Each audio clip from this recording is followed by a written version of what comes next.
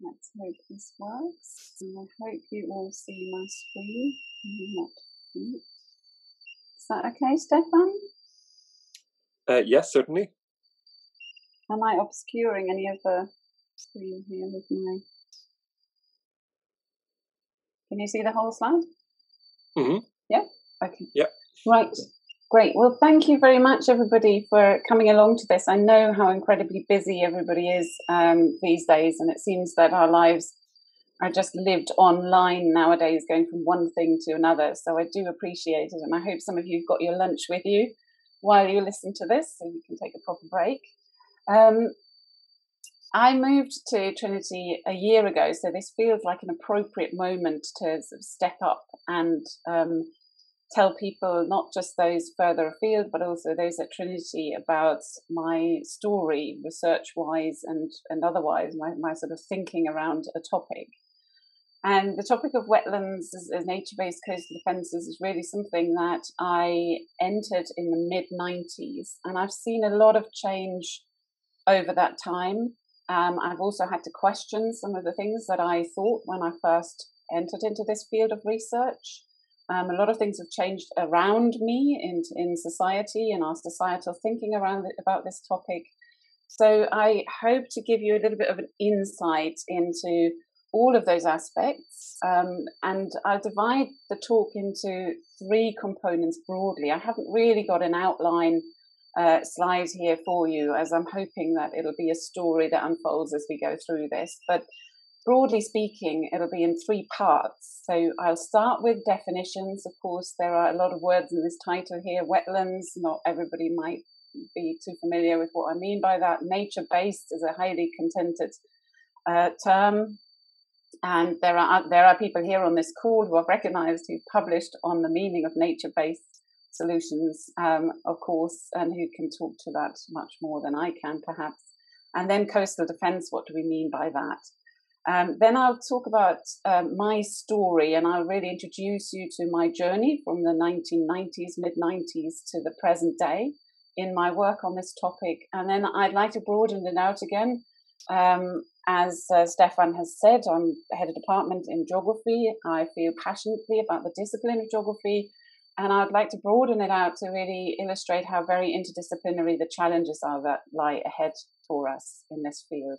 So these three components there, if you've got any questions in the chat as we go through them, I've just realized that I've sort of arranged my screen so that I can't actually see your questions, but please do put them in the chat as we go through, and I'll try and stop every so often and see if there are any questions, perhaps twice, to break these three sections up. Now, the team I left behind at Cambridge before I moved to Trinity, I very sadly left behind, and I have to acknowledge them here, of course, because they played a big role in everything I've done. These are just the people from the last sort of 5 to 10 years, perhaps, and some of them are very recent. Helen in the middle on the right-hand side will join us in Trinity next year. But the thinking that I'm going to present you with is really the result of all of those people. It's also the result of collaborations with many, many, many others on a vast range of different projects. And I'm delighted to see that some of my colleagues who were with me on these projects have also joined this call. Over time, you will see that there are, words appearing here around blue coast, blue carbon type references, ecosystem services, toolkits for assessing particular sites, restoration. All of these terms appear in here: biodiversity and sustainability. So those are really the themes that kind of bring all of these projects together. But my story here began by looking at coastal wetlands and their role in coastal in the mid-90s. And at that time, that topic did not come under the rubric of ecosystem services. It also did not come under the rubric of nature-based coastal defense. None of those buzzwords, or natural capital, none of those buzzwords existed at that time. So when I began to look at this is what it meant to me, what is encapsulated in this slide here. I worked on the east coast of the UK. Many sea defences there are enclosing agricultural fields, which you can see on the right-hand side of this slide. And then seaward on that, on the left-hand side of this slide, you have extensive, sometimes very extensive wetlands, several kilometres wide in places, down to only a few metres wide, that sit in front of those coastal defence lines. And of course, a lot of that is the result of reclamation historically. So that these seawalls that you can see the top of here, the concrete topping on that wall, those were constructed as a result of reclamation efforts that have gradually grabbed the land that was intertidal and converted it into agricultural use. On the back there of the slide, you can just see a line of old Thames barges that were sunk. This is, again, the coast of Essex, just north of London, to form an additional protection of those particular seawalls there. So it's clear that the seawalls themselves, once they're constructed like this, are often under quite a bit of pressure, particularly when high tides and storm surges occur that cover these wetland areas. And that therefore the question arose as to how important are these wetlands in front of those seawalls. Now, you might have thought from the pictures I've just shown you that those are very flat environments.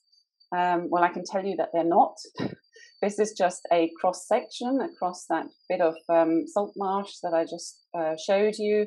And you can see that as you travel 200 meters from the salt marsh itself, so that's the vegetated part. I'm going back a slide here. This just the vegetation on the flat surface there in front of the seawall is the green area on this plot. And then as you go seawards of that, you can see how very hummocky that transition onto the tidal flat is. So they're really not actually flat if you go and look at them in detail, although the overall slope is very low, less than 1 in 100.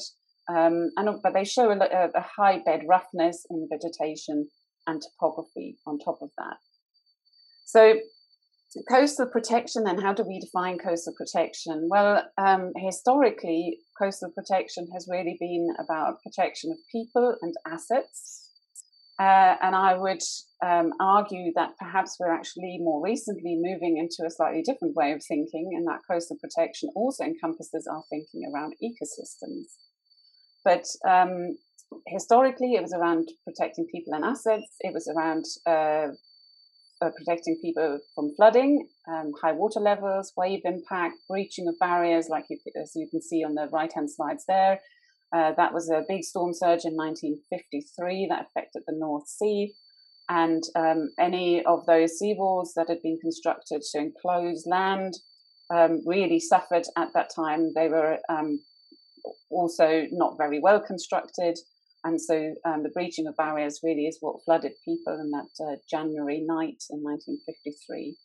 And erosion, of course, the loss of land, the loss of the buffer zone is also encompassed in that term, coastal protection, as in the way I would like to see it for this talk. Now, I showed you some slides there from 1953. So at that time, or immediately after 1953, in northwestern Europe, certainly the countries around the North Sea became very aware of this issue of the risk to flooding and the risk to coastal erosion. But if you fast forward to a much more recent time, you will see that evidence that in government reports and such like, that the risk from climate change related impacts, such as sea level rise and frequency magnitude of storms, has also become recognized now as a really high level concern. This is just from the UK Climate Change Risk Assessment here, and you'll see that the flooding and coastal change risks to communities and businesses and infrastructure appear at the top level there as a risk that requires more action and a risk that has a high magnitude into the future. It's also very interesting that the risk is formulated there as flooding and coastal change risks, while in the past, the concern really has been about the risk of breaking of barriers, either human-constructed barriers or natural barriers. The framing is quite important here, I think, and we'll come back to that later. So what do I mean by nature-based coastal protection these days? And as many of you will know, I'm sure, there are a multitude of different definitions out there around what we mean by nature-based coastal protection. And I think they kind of fall into maybe three categories here. So the first one is really a framing of nature-based coastal protection around restoration. If you take that sort of definition, then it's generally around restoring something at the coast that you regard as being natural in inverted commas, and that specifically includes coastal protection as an objective as part of that restoration. The second one here is really more focused around human design, engineering, construction kind of elements, and that is one where the argument is that you design or you create nature-based features, something that you think is something that nature would have created itself, but you give it a helping hand in order to reduce coastal flood or erosion risk, for example. And you generally find those definitions in the engineering literature. And then we have yet another style of definition, I think, which is more and sort of evaluation, emulation kind of focused around working with natural processes. So the question there is then, how do you protect, restore, and emulate the natural functioning of the shore in order for it to fulfill some service or some aim for you? And often that is then framed around ecosystem services, of course, as well. Now, in terms of the term wetland in my title, we mustn't forget there is an awful lot of different types of coastal environments that might be classified as wetlands, and they are often very interconnected. I specifically will be talking to you about salt marshes in the top right there, because that's where I had my research focus. But a lot of the ideas, theories, principles that I've come across, helped to develop over the years, have also then been applied to coral reefs and seagrass beds, mangroves, beaches and dunes, for example. So anywhere where vegetation in relation to water, flood frequency, inundation frequency becomes important in forming a landform, I would class that all as coastal wetland.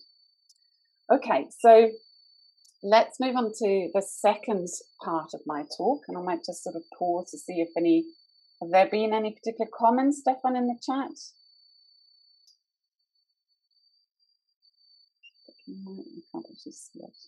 No, nothing yet. Okay, we'll come back to it later. So I'll move on to the second part of my talk, which is really my story of wave dissipation evidence over salt marshes. My focus is on salt marshes, but the relevance is broader, I would argue. So this is what I embarked on 25 years ago, and I dug out those photographs. They kind of fell out somewhere as I was moving and unpacking boxes when I got to Dublin. So I was delighted that I still had them, all in black and white. Not that colour wasn't possible in 1994 or whenever this was.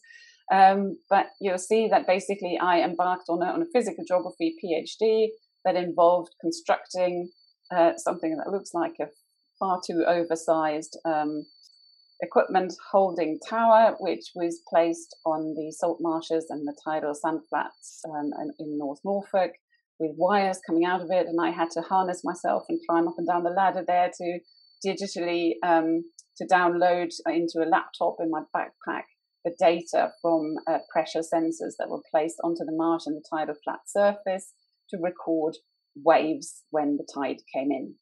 And where did this happen? So this is the coast of Norfolk. There is just north of London, as you see the map on the left-hand side there.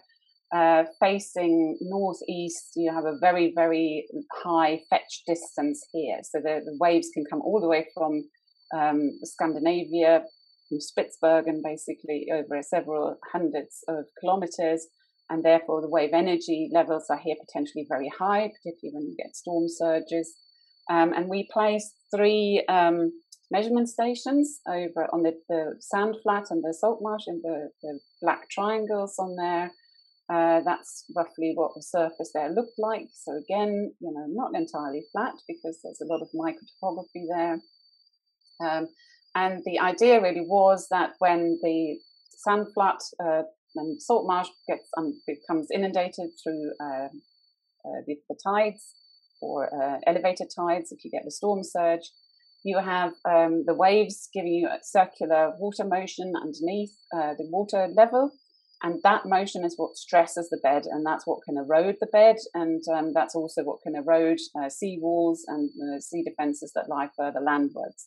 So anything that reduces that orbital motion of the water underneath the waves is helpful. And vegetation does that by introducing drag around obstacles, by being an obstacle around which drag is induced, and that drag converts the energy of the waves into friction, turbulence, and slowing down the current, and therefore less erosion can happen. And this provided the first evidence for the effect of mixed vegetation species type salt marshes on waves. There was some work done in the United States on Spartina only marshes. It's just one particular species of salt marsh vegetation in very, very low water depths, and only with a couple of measurements of waves sent over them artificially by boat, I think at the time that was the case. So here we measured waves over many, many, many different tides, and each of those little dots on that diagram is a separate tide with separate wave conditions. So you have on the x-axis the water depth, and on the y-axis the percentage energy loss or gain, whereby the energy loss is greater the more you go down. So that's a kind of an inverted y-axis here if you're talking about energy loss. So the black dots quite clearly are all lying below the diamonds, and the black dots were all the data that I recorded over the salt marsh, and the diamonds over the sand flat. This is the same distance between the stations, and you can then isolate. So the argument could be, well, you're not measuring over the same water depth because you're going up the slope as you're measuring over the salt marsh. That is refuted by the fact that you actually have enough data here for similar water depths. So if you look at those orange lines between them, then there's clearly a difference. So that provided the first evidence that salt marsh vegetation was really important in reducing the energy of waves as they travel towards the shore.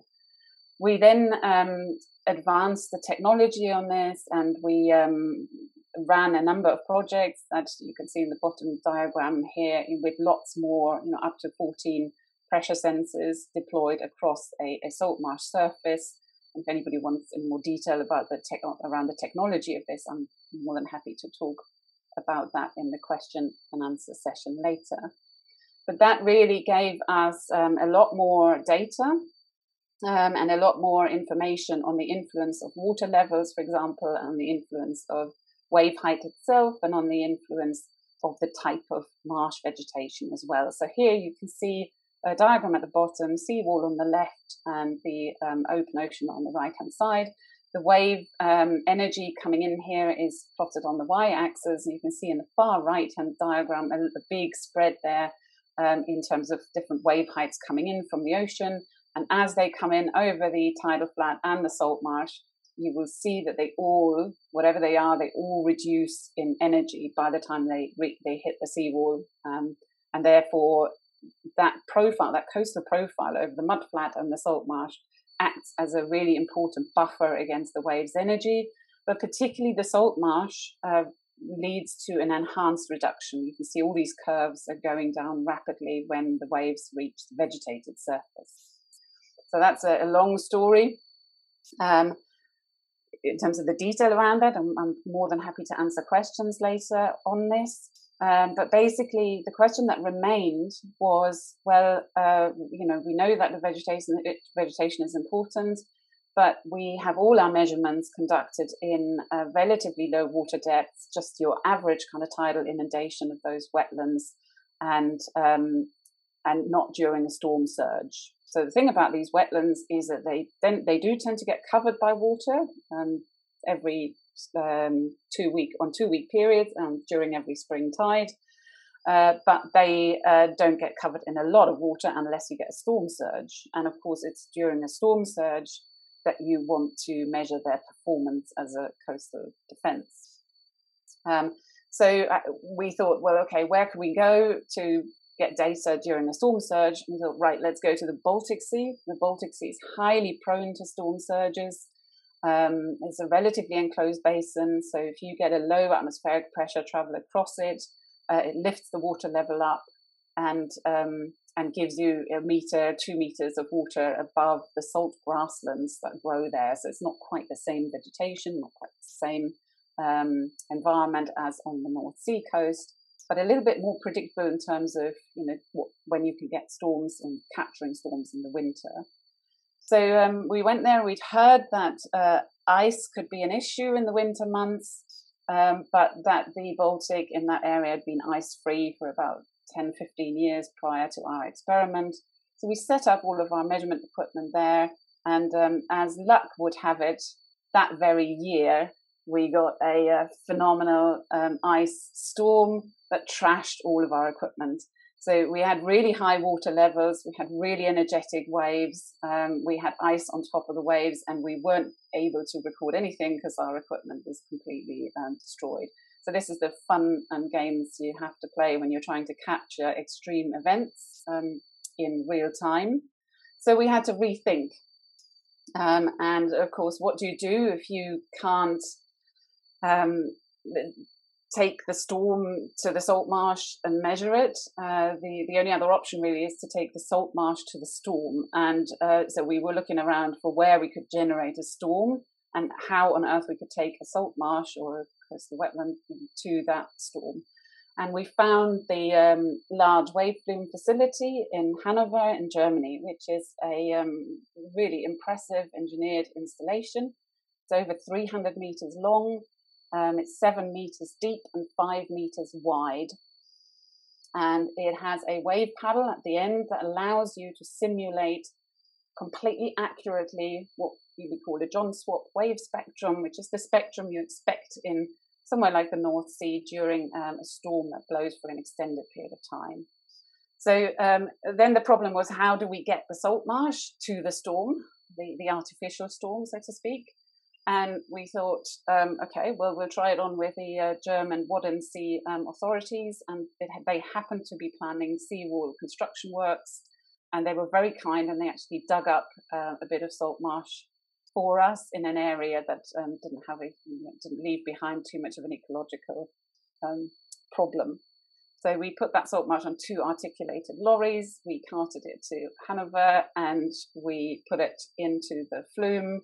And I don't know if this video is playing for you, but if it is, a second in this video is an hour in reality. So this took a long time to assemble the salt marsh in the way that we had excavated it. And obviously it had to come in individual little blocks. But we ended up with a very realistic representation of the natural setting and in a controlled environment, so that we could precisely simulate the storm surge and also look at 2 different water level effects and effects of different types of waves over the top of the salt marsh. The aim here was really just to quantify very precisely what the effect of the vegetation would be on the marsh. And we really had not expected to have to rescue several families of mice in the process that all started to swim for their lives when we finally put the relocated salt marsh underwater. But there was a little bit of a cost to this. I don't think any of them actually died, but anyway. So the results of this were really startling for us, because we knew that the salt marsh was efficient in reducing the energy of the waves, but we hadn't quite expected that under 2 meters of water. So this data is for the runs that we did when we put the salt marsh under 2 meters of water, which is extreme water levels by any stretch of what we knew had historically taken place over the marshes around northwestern Europe. And you can see here the amount of wave height reduction we measured over the 40-meter long salt marsh section for different types of waves that are listed on the x-axis here. So for example, I've plotted on here for a 40-centimeter high wave, the plants themselves reduced the wave, the platform with the plans reduced the wave height by around 15 to 20% over that distance. And we then mowed the platform. We took all the plants off. We did that very carefully and all by hand, and reran the same tests, or at least a subset of them. And we discovered that just the plants themselves reduced or accounted for 60% of that reduction in wave height. We also found that the biomass, the plants on the platform, remained extremely stable. So there was a little bit of loss of dead plant material in the process. And these are really significant storm conditions. It was so incredible that we were surprised that the platform actually stayed intact. But the vegetation was remarkably resilient to those forces. We looked at the vegetation the plants under water through the window in the flume, and we could see that they were bending over, up to 61-degree angles. And we were really surprised that they didn't break. The stems, most of the stems didn't break at the base of the platform. Very little biomass loss, as you can see in the bottom diagram there. But we learned a lot from that. We learned a lot of detail around how the plants move, the physics of them, the flexibility of different parts of the leaves. And we also went and measured the bed levels on the platform before and after each experimental run. And that's meticulous work. We had to lower down a platform on top of the salt marsh base without in any way touching the base, because we wanted it to be as intact as possible. So there were kind of supports built into the construction.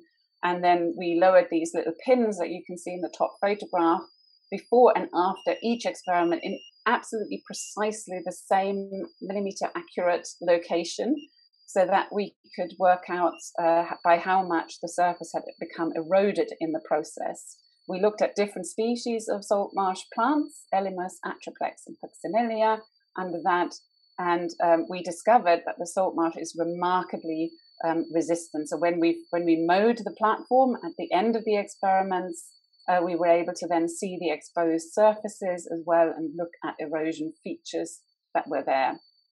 But we saw very, very little, absolutely minimal elevation change.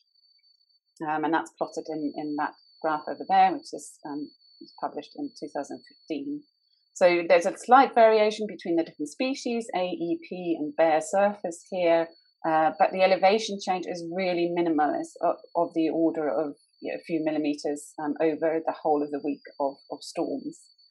Now, the remaining questions from that then became kind of slightly reorientated from the original question. The original question was really, how important are these coastal wetlands, or for example, a salt marsh wetland as a coastal protection feature in terms of reducing waves? The question then really became, okay, we know they are very important at reducing waves. They're very efficient at doing that. But really, when and how does the marsh start to erode?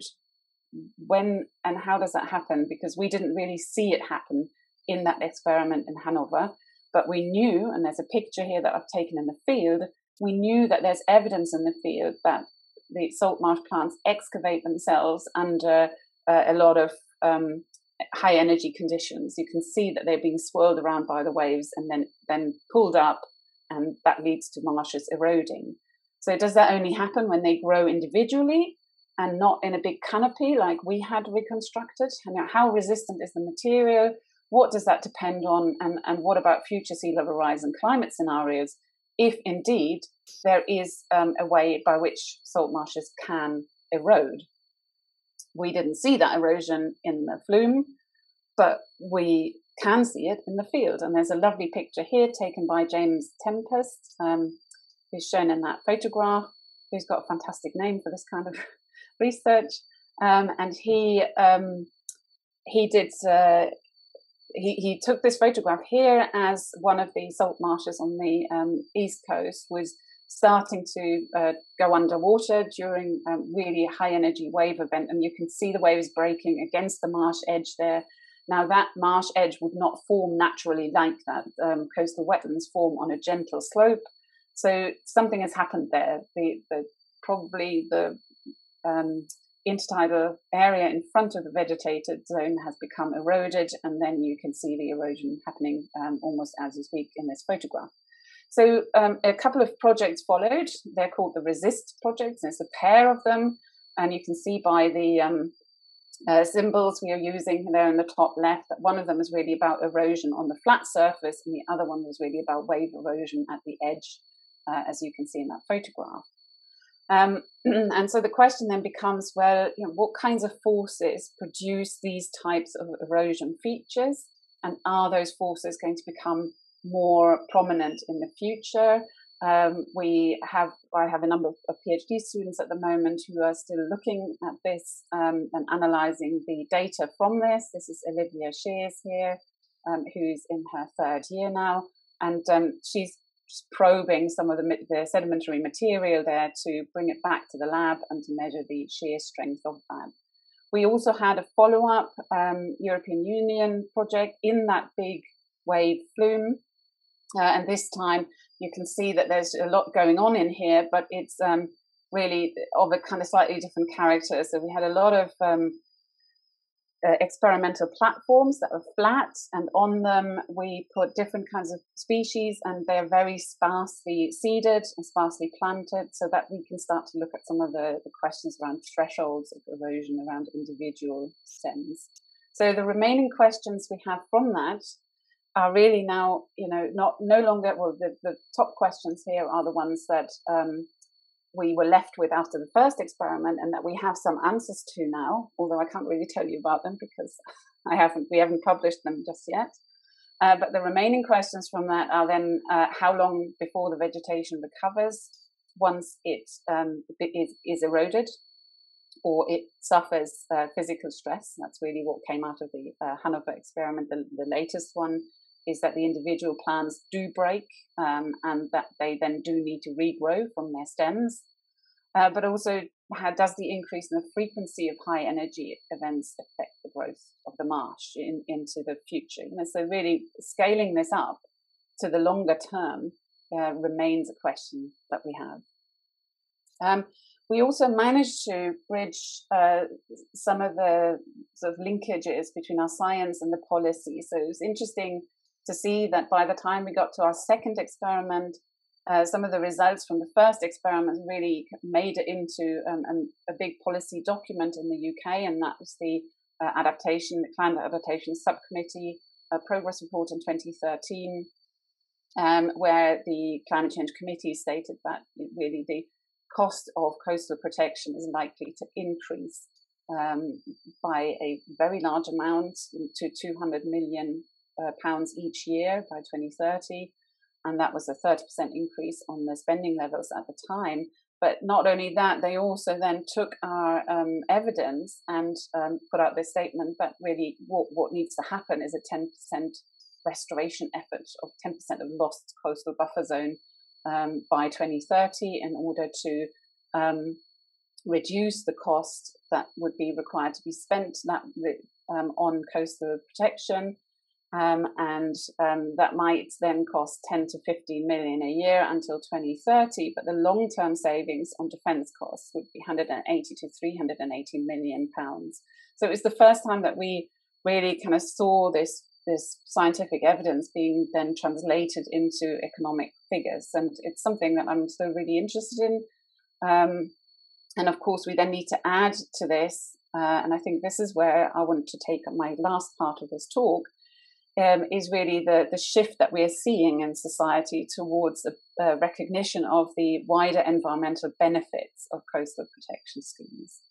And of course, when you factor that in, then the cost or the benefit that you derive from these types of schemes rockets upwards. So there are a key series of challenges, I think, that I can highlight at the end here that will lead us perhaps to a really interesting discussion for us to have. And that is, I think there are three key elements that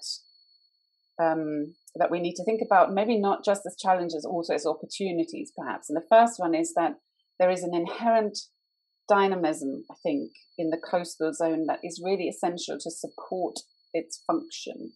So what I've seen in my work over the last 25 years is that the role of this what we call the morphodynamic feedback as physical geographers and geomorphologists, that the shape of the coast instantly affects water levels and waves, which is what we're benefiting from when we're using coastal wetlands as coastal protection features, but that the effect of the waves and water level then has a lagged effect, of course, on the shape of the coast. So anything that becomes eroded will be deposited somewhere else. And I'll give you an example of that in a minute. Human dependency is another one of those challenges and or opportunities. And I'll give you an example of that in a minute. And inherent uncertainty. So I think these are the three key challenges / opportunities. And I'll go through them one by one here. So on the natural dynamic processes, it was really interesting for me to send my postdocs and PhD students out to relocate some instruments that we'd inserted in the tidal flats in Morecambe Bay about 10 years earlier. And when they got there, they found that these instruments that were flush with the surface of the tidal flats those 10 years before had actually become exposed, and the surface had become eroded down by about 1.5 meters or so. So clearly it's possible for tidal flats to erode by that extent in a relatively short period of time. But what is important to remember is that what is erosion in one place is accretion in another. And that has caused a real headache when we think about restoration, conservation efforts elsewhere. And it's a nice little example here with a bit of a not very helpful slide.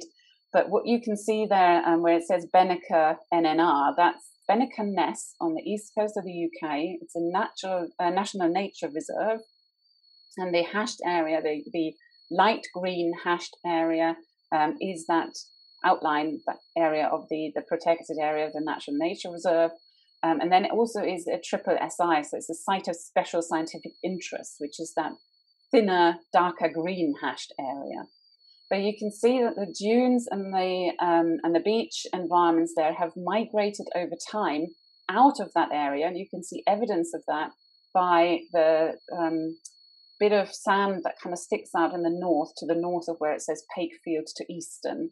And actually, that is already still a little bit out of date, and the feature has migrated further to the north as we speak now. So actually, the areas that are designated to protect this feature are no longer the areas where that feature resides, the dunes and the beach environment. So bringing this a little bit closer to home and to salt marsh settings, I don't know how many of you are aware that in the UK, this land grabbing from the sea, effectively this reclamation effort that was common up until the 1970s actually has been reversed in some parts in order to restore some of the coastal wetlands. And this is a classic example here at Freeston in the Wash in the UK, where the seawall has been breached again in the three places, demarcated by the three arrows here. And as a result of that breaching, the agricultural land flooded with the tides again. But when the tides empty from that site, they erode the surfaces. And this is clearly something that hadn't happened before. So over the natural surfaces now, and this is again not terribly clear on this slide, but if you focus on the right-hand side here, you can see three elongated photographs there, 1999, 2001, and 2003. These are photographs of one of the channels, the creeks that comes out of that restoration site. And that creek has widened from 3 meters to nearly 14 meters over only 4 years as a result of that intervention. And a lot of the natural salt marsh that was existing either side of that creek obviously got lost as a result of that erosion. It's a completely unintentional effect, but it illustrates this morphodynamic feedback. You intervene, you do something, it has a feedback effect, and that sediment then goes somewhere else. And you need to be aware of that. Challenge number 2 is that I think we've become much better at recognizing the importance of coastal wetlands, not just as coastal protection features, but also to sustain the lives and livelihoods of people. Nowhere more so perhaps than in the developing part of the world where often very small communities rely on these environments entirely for their living in terms of the fishing that happens within those spaces. And then you have the kind of conflict of, well, if you look at northwestern Europe and you look at the UK, it's salt marsh is being used to graze lamb, which is used to provide us with crisps. So you have this kind of human dependency and luxury kind of question. And the second one is really who benefits from the existence of coastal wetlands. And there's a lovely example of Wallasey Island Wild Coast project here on the east coast of the UK, highly manicured salt marsh under the restoration efforts of the Royal Society for the Protection of Birds. And it was really marketed as something that provides valuable habitat for wildlife now and under a range of future sea level and climate conditions. But the question here is, well, it depends really who you speak to, and it depends who the RSPB seems to speak to as to which benefit of this very landscaped coastal wetland is highlighted. And this is in another quote here, that if the Wild Coast project had not been constructed, there would be a very real risk that future storm surge would breach the existing sea defences. So there's different kinds of slogans, different marketing strategies used. And of course, if you look at what had to be done here to reinstate coastal wetland where it was once reclaimed from the sea, animals that had actually been using that agricultural land had to be relocated, and you have these really artificial structures that are there designed to support very specific species. So you end up with a very, very controlled artificial coast, even though it is arguably restored and is arguably being used to protect the shore. And I think all around this, you still have all of these uncertainties. You still have sea level rise. You still have uncertain wind, wave, surge conditions. You still have human intervention that is unregulated. And so all these uncertainties really lead us to challenge 3, and that is that ultimately anything we do at the coast, whether it's a nature-based coastal protection or anything else we intervene with, is still we're still really struggling with predicting the effect of that.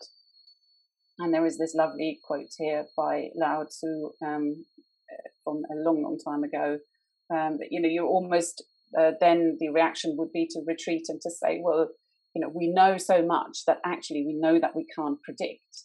And then what do we do? Well, one suggestion is that we use a risk-based coastal protection approach.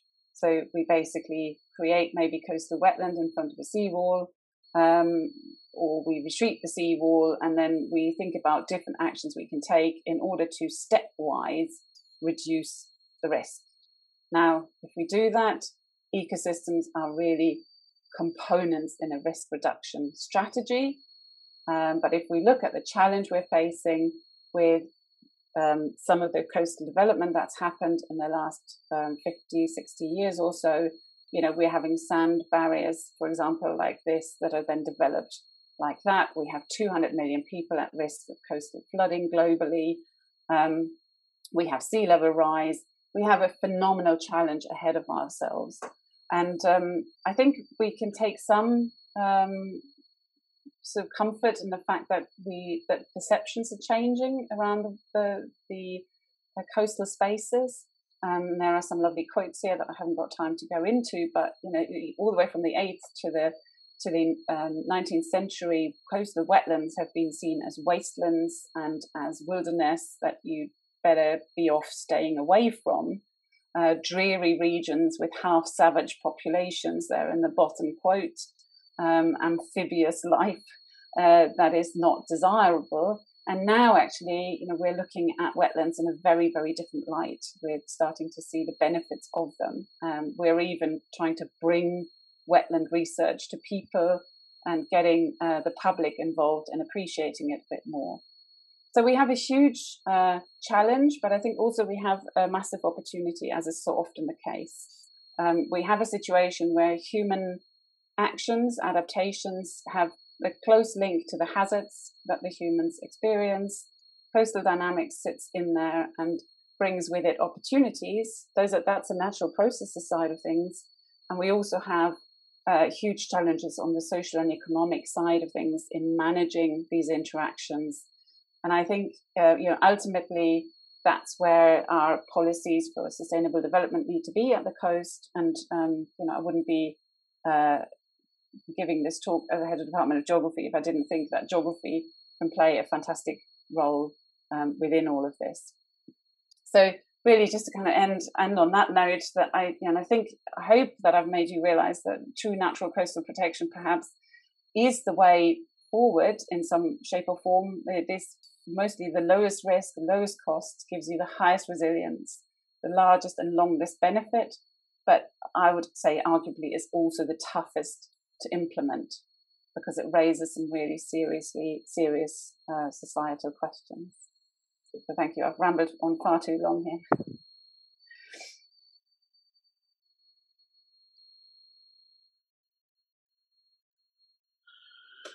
That's great. Thank you, Iris. I believe we had some questions in the chat. Okay.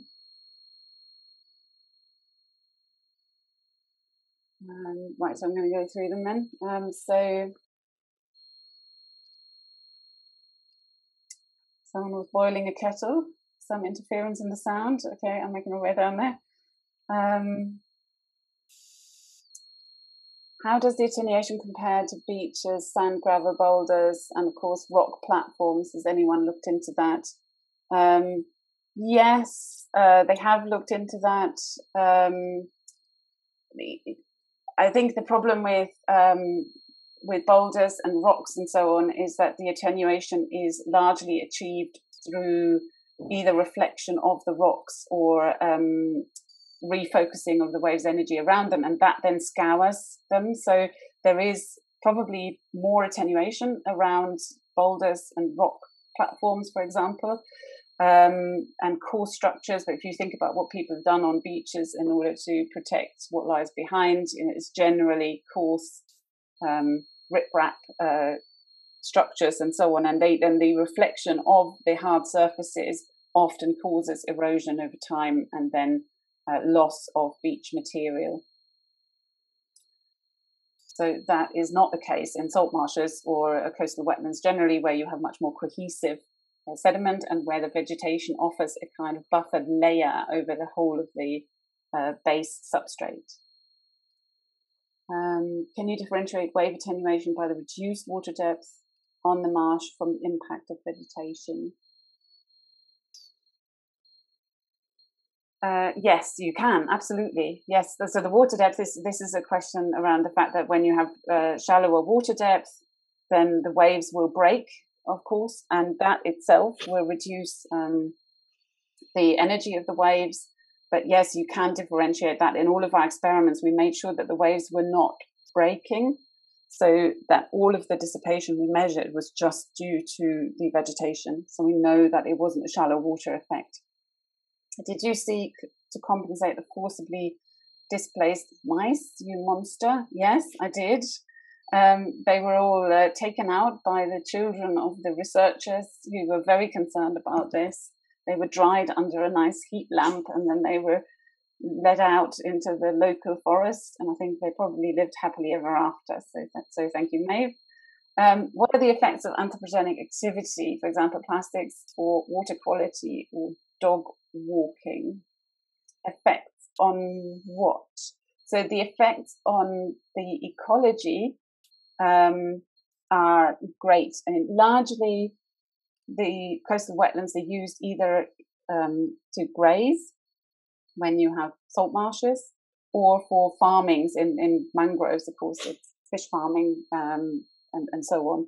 But on salt marshes, it's grazing, and grazing has a big effect on the salt marsh because it compacts the surface and it doesn't allow it to keep pace with sea level rise, for example, in terms of its growth. How do we get political will in Ireland to invest in nature-based solutions? Are there lessons to learn from the UK? Yes, I think so. There is a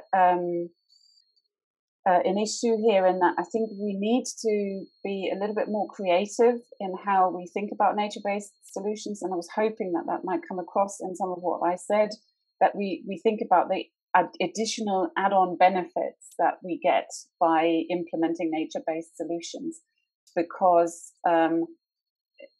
we tend to think very short-term. We tend to think very short-term on the political and planning horizon.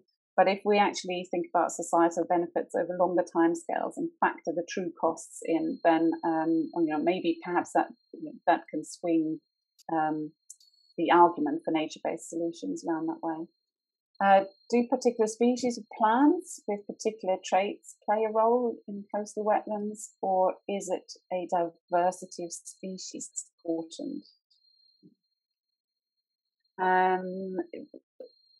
Yes. And no. So it depends as to what do you mean it's important for. But for wave dissipation, it does matter. If you think about some plant species are more flexible and they move more with the waves. So we found, for example, that Elymus, which is one of the salt marsh species, is relatively flexible. So if you have a salt marsh that just consists of Elymus, it will flatten during the action of the wave, and it provides less resistance to the progression of the waves across it.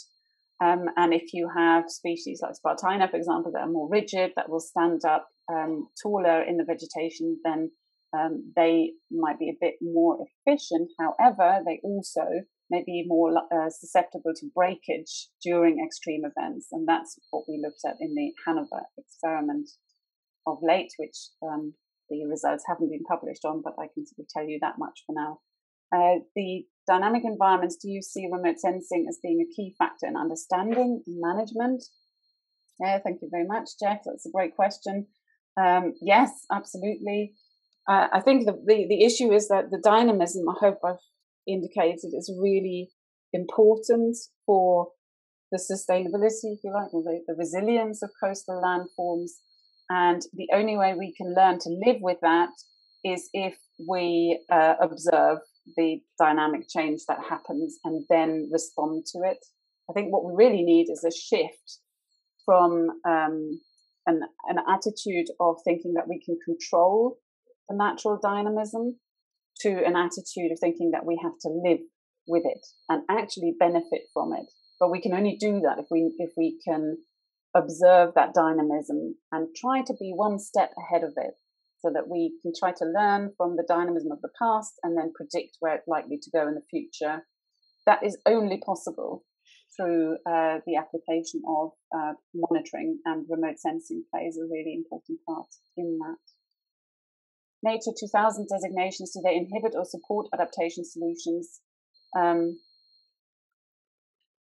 Well, they have been helpful in that it has given conservation organizations a legal reason for intervening or for making a particular case or argument for restoration.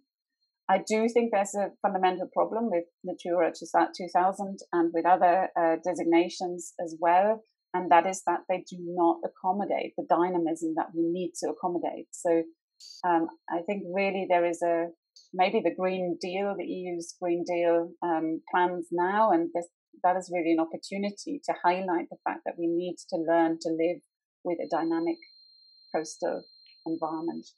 How do we get political will? Okay, we have that. It'd be interesting to look at DEMs of different volumetric changes if high resolution LiDAR data were available. Yes, it would be, absolutely. Do get in touch. That sounds that is absolutely something that I would be interested in doing. And then people had to leave.